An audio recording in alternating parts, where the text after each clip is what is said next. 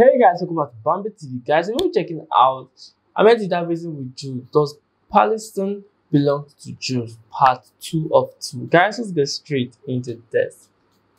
Ahmed Deedat reasons with Jews on the lineage of Abraham. Story continues from part 1. So in the firm, the other Jewish managers, the boss comes and tells them, say, this guy here, dispatch clerk is a lowly job in a white firm.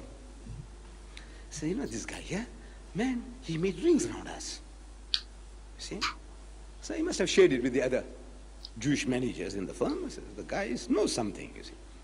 So while walking through one of the departments, clothing department, and the manager of the clothing department, Mr. Baynard, another Jew, he calls me.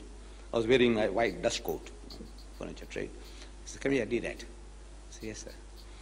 He says, you made rings around Mr. Beer, I hear. But you can't do that to me. He says, as for Ishmael was a bastard. Look, this is how the brainwash program. As for Ishmael was a bastard, he says. An Arab would have put a knife through him. But we couldn't afford to do that. So I said, Mr. Baynard, look, why don't you come home? We will sit down and we will talk. Bring your wife along and your friends will have meals together. I said, you can't do to me what you did to Mr. Beer. I said, who's talking about doing anything? You come home. Not interested. And every time I get an opportunity, Mr. Baynard, I said, my wife, I told her she's looking forward to receiving you and your wife. Come home. Every time I said, look, Mr. Baynard, come. We are waiting for you. So he was persuaded. He comes. Mr. and Mrs. Baynard, Mr. and Mrs. Peel, and Mr. Townsend, who was a backroom boy for the Full Gospel Church. 3 Christians and 2 Jews. They come along. Same treatment, feed them well, take them to the masjid, bring them back. I said, now we have teas and samosas. So they're having teas and samosas. So I said, maybe now the guy softened. The tea and samosa and our meals, they're very good. It might have done the job. So I'm thinking. So I said, Mr. Baynard, you remember you told me in the shop that Ishmael was a bastard. He said, of course. I said, you still stand for that? He said, of course. I thought the samosas had done the job, but it hadn't.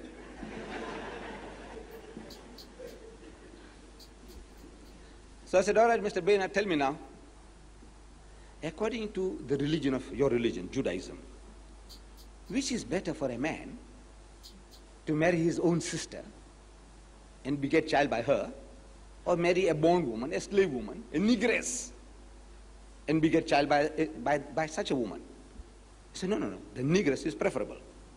According to the religion of Judaism, instead of having your own sister as a wife, you rather have a slave woman, a negress, a bondwoman, because that is what they insinuate, that Hajara, who was actually a princess of Egypt.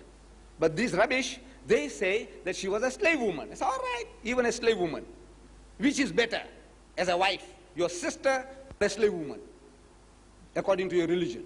He said, no, the slave woman is preferable. Very good. I said, you see, according to the laws of eugenics, inbreeding, which is better for you to have your own sister as a wife, or you have a slave woman, a bondwoman, a negress? He said, no, the negress is preferable. I said, according to your common sense, which is preferable, your own sister or this negress? He said, no, the negress is preferable. This is very good. No, the answers are right, correct. I said, you see, Mr. Baynard, when Abraham and Sarah, husband and wife, when they went to Egypt, he says, and Abimelech, I'm quoting from Genesis chapter 20, you can check it up. And Abimelech, the king of Gerar, sent and took Sarah. See, he goes there, and this Sarah was a beautiful Jewess, Hebrew woman, beautiful thing. So this king, he's enamored, he wants her. And there is what is called the prerogative of kings. In the olden days, you see, the king has a right to take anybody's wife or mother or daughter, anything he wants. I want that woman. You can't say no, otherwise it can kill you. So he's asking Hazrat Ibrahim alayhi salam, according to the Bible, say, this beautiful woman, what is she to you? So Hazrat Ibrahim alayhi salam, according to the Bible, he spoke a lie. He said, she's my sister. So she's your sister, well, send her in to the haram. So he had to send her in. And things went wrong that night, and the fellow couldn't come right with Sarah. We don't know what happened. But next morning, he's frustrated and he's calling Ibrahim, Hazrat Ibrahim alayhi salam, and asking him, say, look man, because of this woman I had a sleepless night. Tell me, what is your connection with her? So he said, she's my wife. He said, why did you lie to me? Why didn't you tell me? I wouldn't have done a thing like that. And Hazrat Ibrahim alayhi salam says, according to Genesis chapter 20 verse 12, he says, and yet indeed, means without doubt, she is my sister. She is the daughter of my father, but not the daughter of my mother. It's different mother, but it's the father's seed. And she became my wife. So she is Abraham's sister, seed coming from the same father. And you said, according to Judaism, according to eugenics, according to common sense, that the negress was preferable. And you say Ishmael is a bastard because he's a child of Hagar, through Hagar, a slave woman. So I said, if Ishmael is a bastard, then Isaac is a greater bastard according to your standards. Look, you have a right to speak like that. We dare not speak about the prophets of God. Hazrat Ismail alayhi salam, he was a prophet of God. Hazrat Ishaq alayhi salam was a prophet of God. But now you're arguing with the sick mentality. You got to get rid of the sickness. You got to give it to him with a sledgehammer. When it needs a sledgehammer, nothing else will work. If you say my man, my hero is what you say, then yours is worse. Any standard.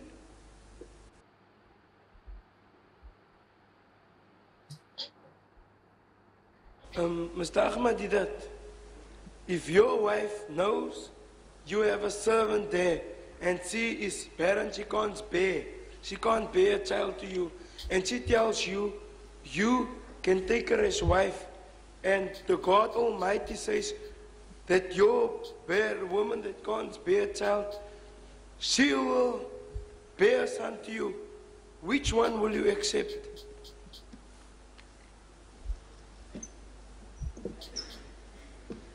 I think what young John has in mind is this, that Sarah, the wife of Hazrat Ibrahim alayhi salam, she couldn't bear any children. No children. So, getting old, Hazrat Ibrahim alayhi salam is getting old, Sarah is getting old, everybody's talking about she's barren, she's barren, she's barren. It's a disgraceful thing among the Eastern people not having a child. So she says, look, go unto Hajra, and beget child by her. Now this is how weddings took place. There were no ceremonies going to court before the magistrate, and then he reads out a formula to you, and then he gives you a certificate. No. My daughter, you see all the prophets when they went, got the wife, said, look, he said, oh, take her to wife. That means it's yours. And he's his wife. Only man who has a right to her is that person to whom the woman is given. Hajra was supposed to have inherited, Sarah is supposed to have been given this Hajra as her maid. And she said, look here, have her. And Hazrat Ibrahim alayhi salam, a man of God, a friend of God, would we say that he was committing adultery with her? If he was, God Almighty would have reprimanded him. No. His friend, Khalilullah, the friend of God, everybody says, the Jew says the father Abraham, the Christians say father Abraham, Muslims say father Abraham.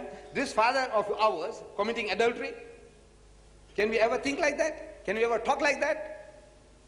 So he goes unto her and she begets a child. Now when she begets a child, for 13 years, there was no question about an offer being made. He said, look, do you want to do this one or that one? There was no question because the woman is not getting it. Sarah is not getting any children. And for 13 more years, she didn't have anything. 13 years. Hazrat Ismail alayhi salam was the only son and seed of Abraham for 13 years. After 13 years, Allah wants to also bless Sarah. And so she also gets a child, and his name was Ishaq. So what is the problem?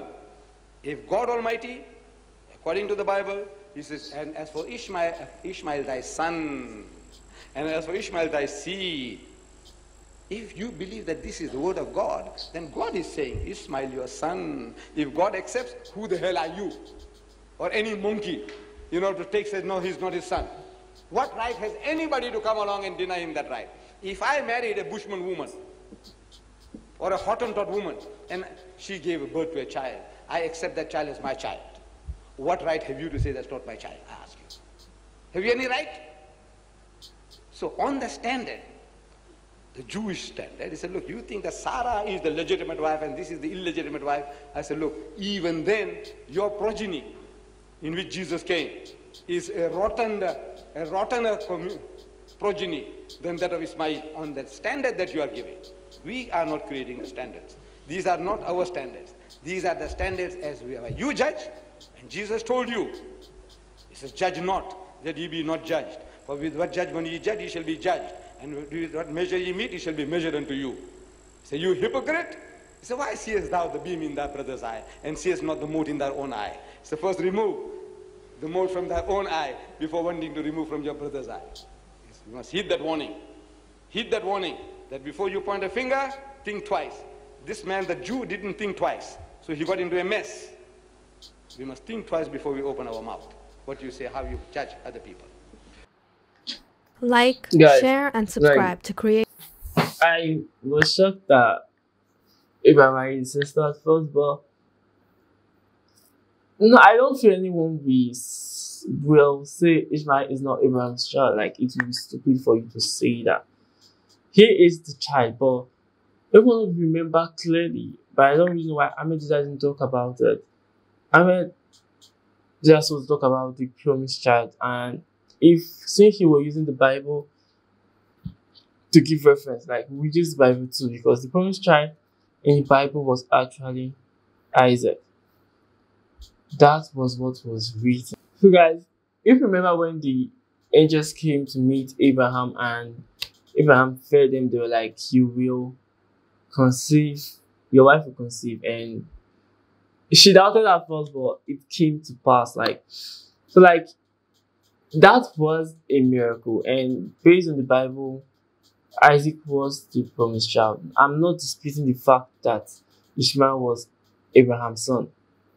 Ishmael was Abraham's son, but Isaac, based on the Bible, was the promised child. So, guys, what do you think about this? And the part one, guys. I'll see you next time, guys. Bless.